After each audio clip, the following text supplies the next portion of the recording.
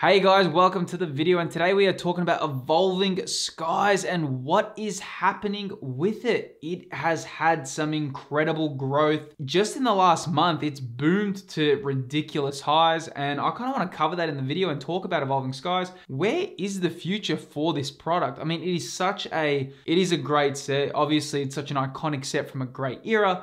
But what's happening with it is kind of wild at the moment. I want to really kind of deep dive into that. But yeah, guys, if you are new here, this is kind of a new channel where we discuss Pokemon collecting, Pokemon investing, and just chats around trading cards and collectibles.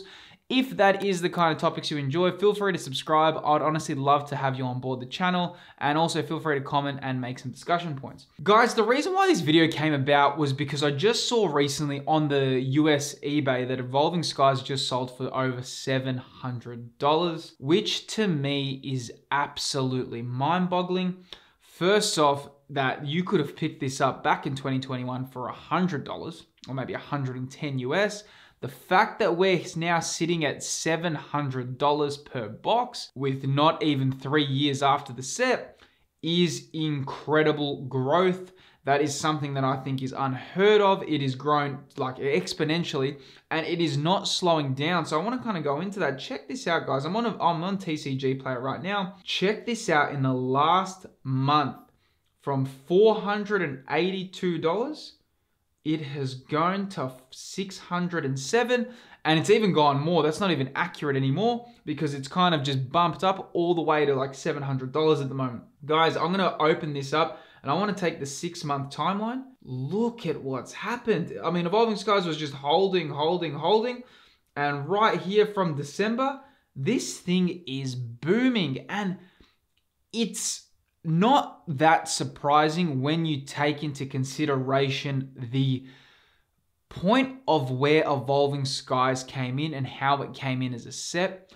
One thing I want to talk about Evolving Skies is, and what people I think still don't understand, is that Evolving Skies was literally the second boom for Pokemon. When Pokemon released in the 90s, that was its original boom. Now it did have, and I go over this in other videos, but it did have this point where when Pokemon Go released and Evolutions, the interest for the Pokemon hobby did go again and it increased a lot. But nothing like when Evolving Skies came out. Evolving Skies is almost on the level of base set in terms of how impactful it was for the trading card community. It's still not at the level of the original base set, obviously, but in terms of what it did for card collecting and trading cards as a whole, it was a significant impact. It was literally, it broke the stratosphere, man. When Umbreon came out to the scene, that card is known in every community of collectors. From Magic the Gathering, Yu-Gi-Oh!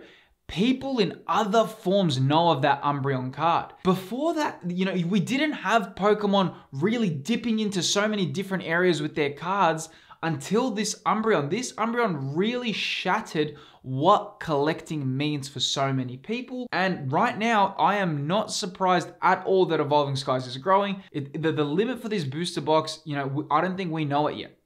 Don't forget, the pull rates are super difficult. This is one of those sets, even me, man, like this would be a hard set to keep sealed just because, man, there's value in this pack. It's not like 1 or 2 cards. There's something like 18 alt arts or something like that in Evolving Skies. You can pull those. You can make some serious, you know, wins if you obviously pulled it. What's been interesting with this, check it out, Umbreon's also had a bit of a rise. I mean, it was sitting at that 530 to a 540 mark for a while. And look at this, just in the, I'm going to just put that time frame in the last month. Look what's happened with Umbreon. From 550, it's pretty much gone up 50 US just in the last month. So some real interesting things are happening within the hobby at the moment. Where I think Evolving Skies will go, I think the best way to just look at, the only way we can really look at sets is because we can't look at the future because we don't know what can happen, but we can look at previous sets. And I think Team Up is a good example of where a booster box can go in the highs. But check this out, look at this. Right now, it's listed for 2,000 US per booster box.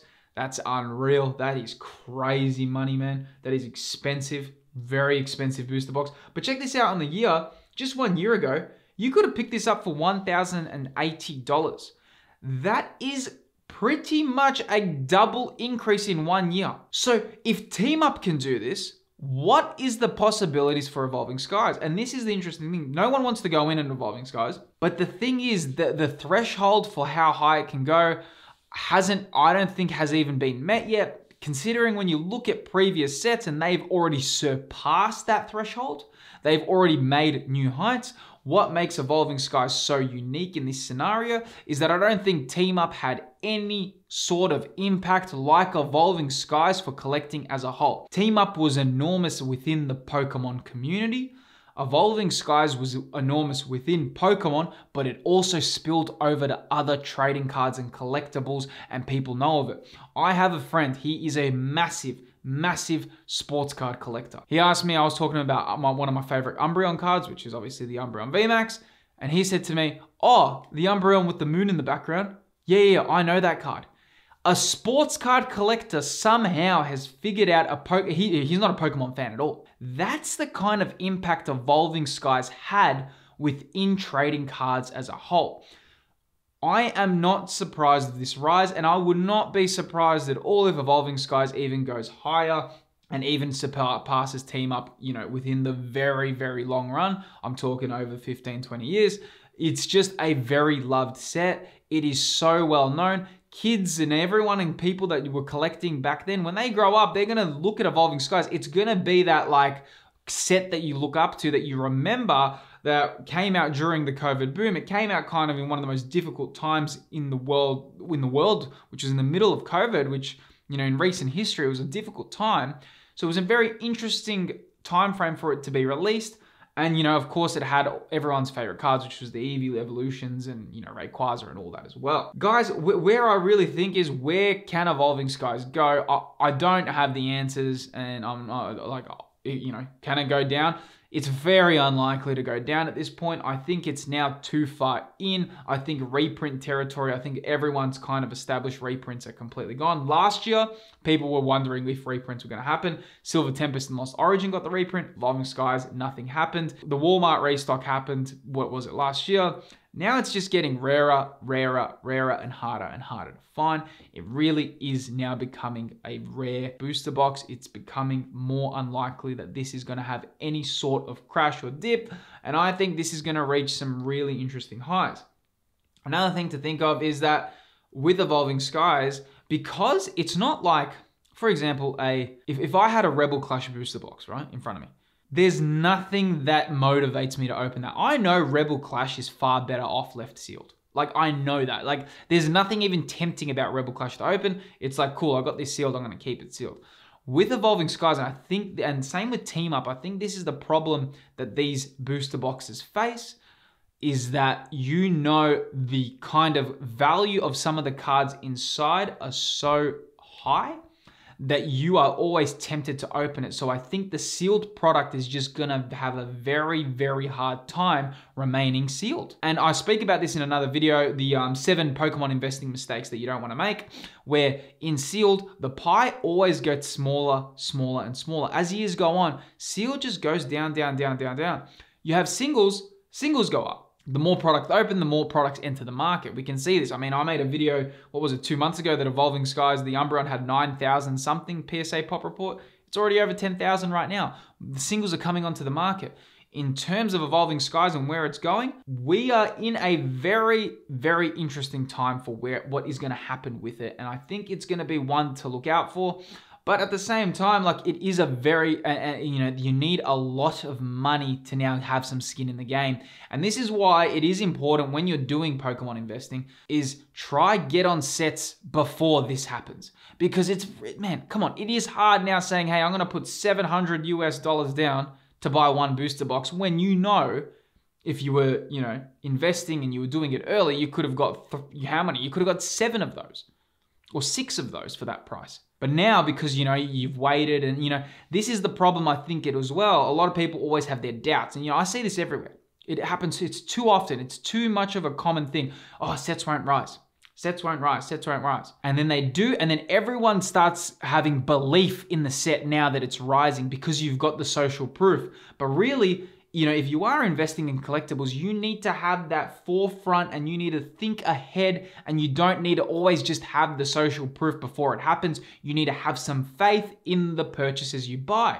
So that is a really important decision. Again, though, if you are buying booster boxes, make sure you enjoy the product as well. Do not just buy it for the sake of, oh, it's going to be a good investment. Make sure you love the product you buy. I'm super big on that. This is a hobby over an investment. Love what you buy. Because if you buy a Battle Styles booster box, which I think, I'm not a fan of Battle Styles, but if you love Battle Styles and it never went up, at least in 10 years, you could open it up and you could experience and have a real good, enjoyable time with it. So it's a win-win. But if you buy Battle Styles because you think it's going to go up, but you actually hate the set, you're not going to enjoy opening it in 10 years. So make sure you love what you buy. But, I'm really interested as well in your thoughts, guys, where you think Evolving Skies is going to go. It's obviously an interesting time for the hobby and interesting to see, where this set can go. But guys, I really appreciate you watching the video. I'd love to have you on board the channel. Click that subscribe, like the video, and yeah, feel free to let me know of what other kind of content you would like me to make. Thanks for watching, and I'll see you on the next video.